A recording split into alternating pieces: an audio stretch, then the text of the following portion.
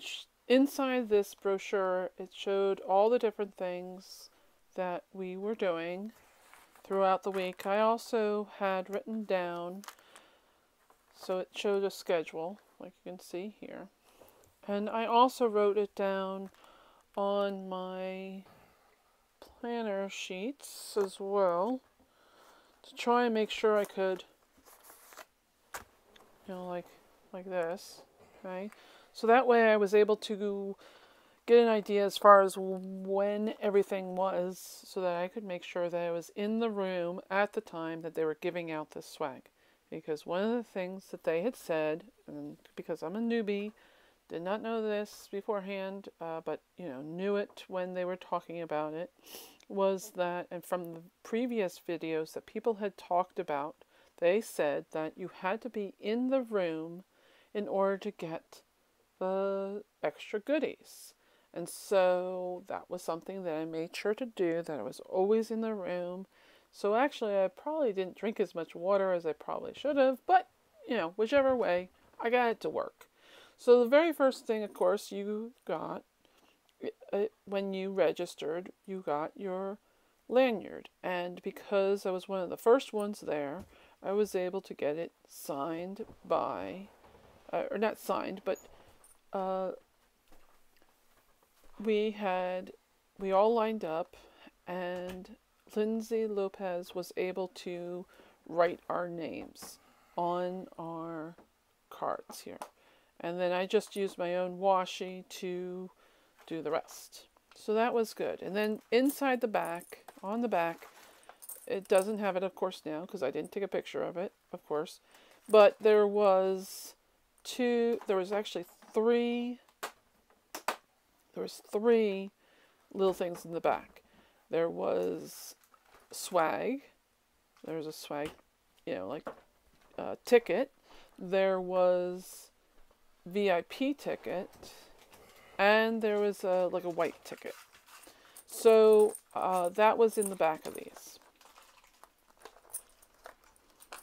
And then, so then the luncheon was fabulous that we had. That was a VIP luncheon. We didn't sit at any tables until later. That was on Saturday. But we got the lanyard and we got the solo pin. Luncheon had great food. And then I bought a few items. And when prom actually opened up. So prom started at 7 o'clock. I had actually gotten changed and looked kind of good. But as you can see right here, PlannerCon prom at the ballroom. Well, the PlannerCon prom, they asked people to actually go out and then come back in. And the reason that they did that was because when people came back in, they got a Franklin Planner clutch, like you can see here. And, let's see, that's interesting. Oops, I forgot to take that stuff out. But anyway, so there was a Franklin Planner clutch, which was very nice. I think that's a beautiful clutch. And, you put it on your wrist, and beautiful clutch. Anyway, that was what you got when you came back in. So then on Saturday is when you got the actual swag bag that I showed previously. That was the black bag, and it said PlannerCon on it. And so you got the swag bag, and then we also got a VIP bag.